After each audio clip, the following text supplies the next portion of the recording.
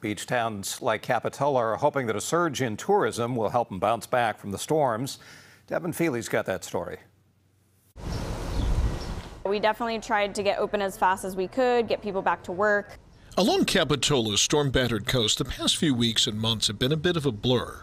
A pell-mell rush to reopen in time for Memorial Day and the unofficial start of summer. Paradise Beach Grill manager Margot Kaiser describes what they had to overcome. Our entire dining room, we lost all the flooring. Any wood flooring that was inside basically busted up from all the waves that came under the building. Back in January, a bomb cyclone packing a 1-2 punch of wind and waves hit Capitola Village like a battering ram. The storm surge lifted many of the beachfront businesses right off their foundations.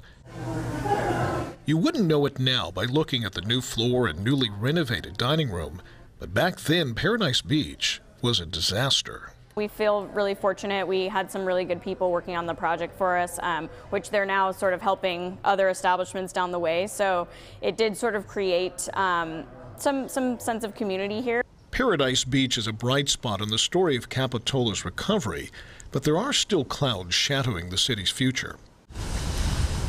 Its iconic wharf is out of commission, probably for another year. Repairs and renovations won't begin until sometime this fall. And several businesses in the village remain shuttered. For one reason or another, they weren't able to get the work done in time for the summer crowds.